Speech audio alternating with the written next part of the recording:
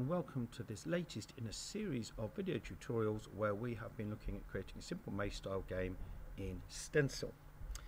And so this is what we've got so far. We've got our simple maze like levels, not really a maze but never mind. We've got a player that can move. He knows how he can collect the key cards and he's got to avoid the robot guard. Now where we want this to go is we want it to be able to add a score when we pick up each one of these key cards, and also to count how many there are left, so that when all of them have been collected in the level, an exit will appear and the player can escape. Now that's quite a lot to do in one video, so we're going to focus on adding a score in this one. So we're going to stay, notice we're in our scene, our level 1 scene, and we're going to go to events because this is where we need to start. And we need to look at something called game attributes in our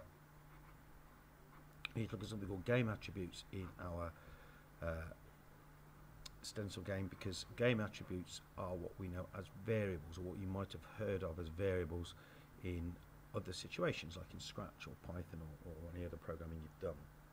So basically a variable is a store of data, and in a game we come across variables such as score, lives, health, ammunition, things like that. So it's a value in a game that can change throughout the game, basically, in simple terms. And in Stencyl these are called game attributes. So my first job really is to set up a score game attribute that I can use in my game. So I'm going to go to events, because you can add an event to a level. We're going to add it to level 1 because level 1 is the first thing that appears in our game, so this is what will happen at the start. So I'm going to go add event, basics, when creating, and then so this means when the level's created this will happen.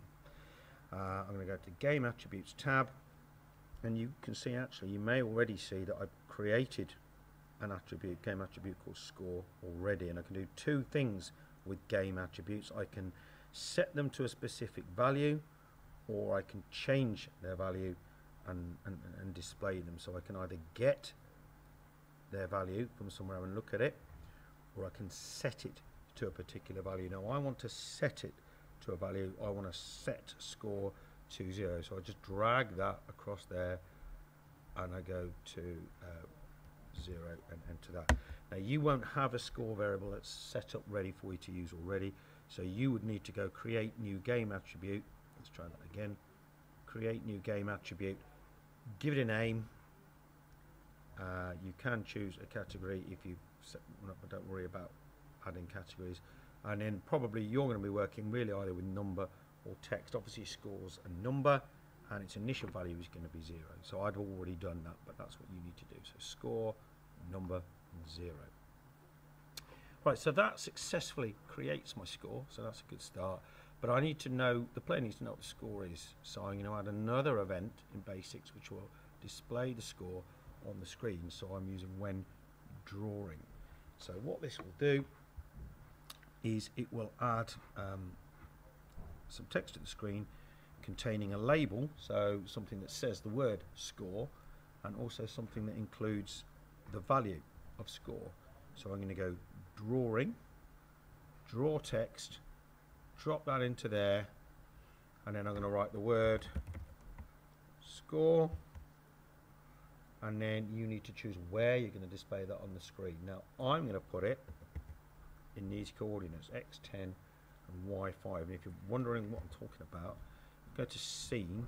You'll notice that the x and y coordinates are given at the bottom, so wherever I move my mouse on the level represents where those coordinates are, so you need to plan where you want your score to appear. So go back to events. I'm going to put it about there. It may be different for you, and then I'm going to add another text event underneath there. So I actually need it this time to put the word, to actually put my game attribute of score in there. So I can do that two ways. I can do it by putting a number, game attributes, and score, and that now fill that with there. Or what I could have done is I could have just gone game attributes, getters, and then just drag that in. So either of those methods works fine. And I need to put that not quite at the same place, but close by. So I'm going to put that at 100, and then I'm going to put that at 5. And at this point, we're going to pause the video so that we can see what that looks like on the screen after I've compiled the game. Okay, so our game's just finishing compiling, and here it is, and you can see just at the top left, it's a bit hard to see score and 0. So obviously what you need to think about is the color that you're going to use, and the color of your background. You need it to be clearly visible. But at least I've actually got the score information displayed, and my next job is to actually add a score when, or add to the score I should say, when the player collects an object. So to do that, I'm going to go back to some code that I've already written. So I'm going to go back to my key card object, and on here you see we'd added an event, haven't we, where we determined whether the player had collided with the key card, and if so, the key card would disappear. Now we need to add another little tiny bit of code to this, because obviously we want something else to happen every time the actor hits the key card is collected by a player. Not only do we want the key card to disappear, but we're going to add 100. So we're going to see how that works now. I'm going to go to game attributes, and this time I'm going to click setters, because what I want to do is use set again. So I'm going to go set score, and I don't want to set it to a specific value. I need to increase the value that it already has. So I don't want to set it to 100, I want it to add 100 to the value of score. So what I need to do is go to my numbers and text options, and you can see in here this allows me to work with numbers in Stencyl, and there's an arithmetic section, and in there I've got plus. So I'm going to use the plus box and drag that over to there. So I want to do set score to, and then I've got options of what I want to put in each box. So obviously what I want to do is I want to set score to whatever score is plus another 100.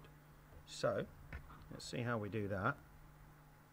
Go back to game attributes, getters, so put score in there, so set score to score plus, and then I'm saying 100, but you could go for more or for less, depends on what you want to do, how generous you are.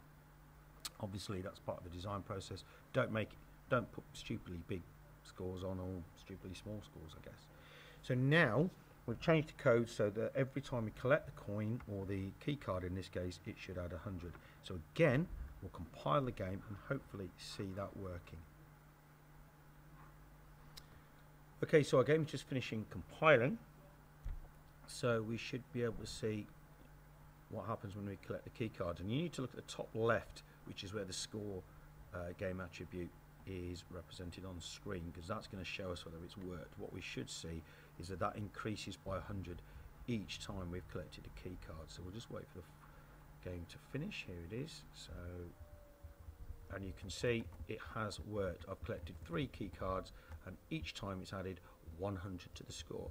So now I'm starting to be even closer to having a proper working game.